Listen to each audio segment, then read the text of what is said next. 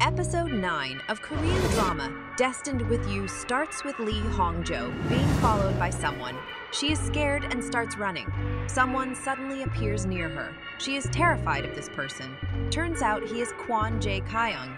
She breathes a sigh of relief. Shin Yu is unconscious and in the hospital. At her home, Kwon Jae-kyung knocks, but Hong-jo does not answer. She opens the door after some time. She is sick and Kwon Jae-kyung gives her medicines. Kwon Jae-kyung tells Hong-jo if she wants he will allow Shin Yu to install CCTVs in his house. Hong-jo is worried about Shin Yu. She messages him, but she gets no reply. He wakes up after 2 days.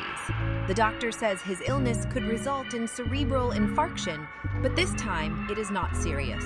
He will recover soon, and he gains consciousness. He immediately asks for his phone and sees Hong-jo messages. He is happy that Hong-jo worries about him. She goes to hospital and visits him. She wants to take the wooden box which contained the spell books. She tells him that she visited him because of this. She takes the box from his house and performs a spell.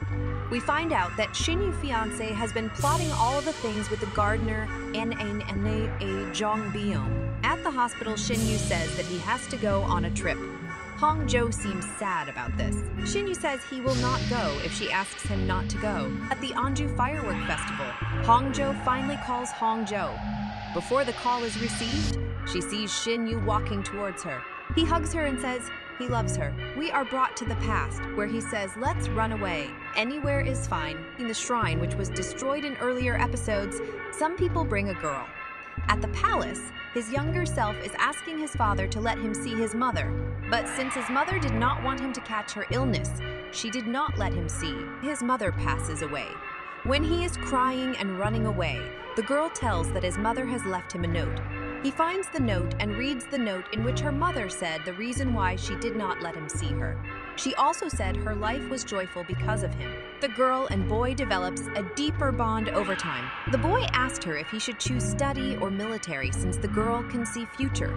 The girl saw an injured person, but she did not tell him. She told him if he tries, he can go further. He chooses military, and after years he returns and hugs and kisses her. Forehead kisses are the best. Happy moments.